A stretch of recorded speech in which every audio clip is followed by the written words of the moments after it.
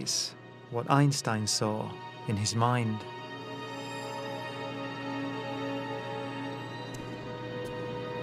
This is NASA's Space Power Facility near Cleveland, Ohio, and it is the world's biggest vacuum chamber. It's used to test spacecraft in the conditions of outer space, and it does that by pumping out the 30 tons of air in this chamber until there are about 2 grams left.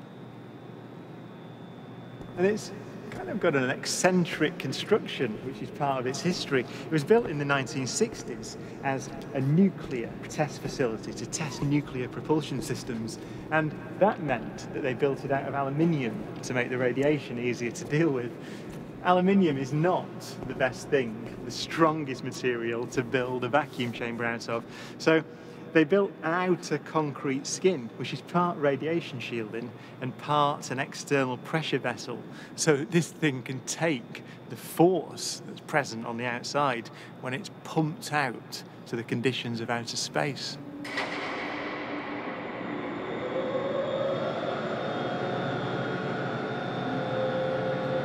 Galileo's experiment was simple. He took a heavy object and a light one and dropped them at the same time to see which fell fastest.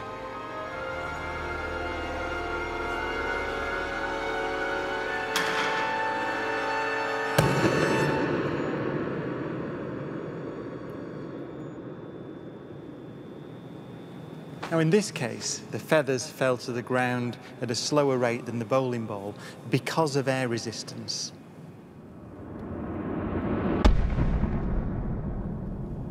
So, in order to see the true nature of gravity, we have to remove the air.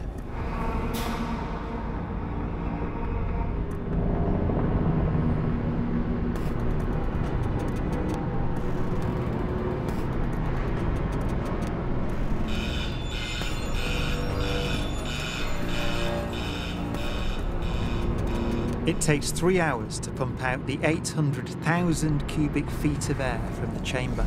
Okay, we dropped 2 millitorr in the last 30 minutes. But once it's complete, there's a near perfect vacuum inside. 6104 manual, 10% open. Station 1, go for drop.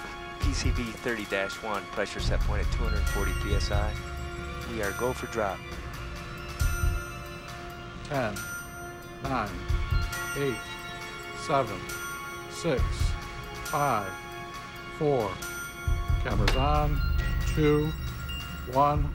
Release.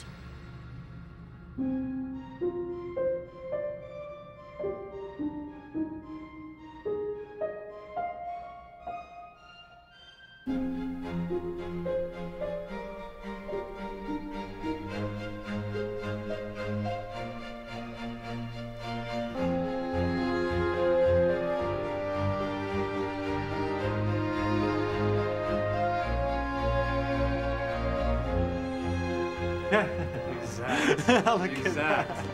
They came down exactly the same. Wow. Look. Watch right there. Look at how they hit right there. Exactly. You're back on the side. Exactly the same. Feathers don't move, nothing. Look at that. That's just brilliant.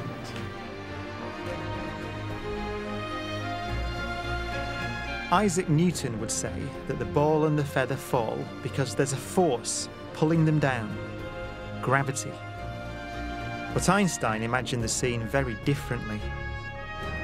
The happiest thought of his life was this. The reason the bowling ball and the feather fall together is because they're not falling. They're standing still.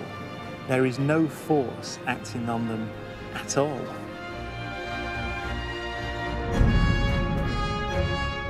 He reasoned that if you couldn't see the background, there'd be no way of knowing that the ball and the feathers were being accelerated towards the Earth.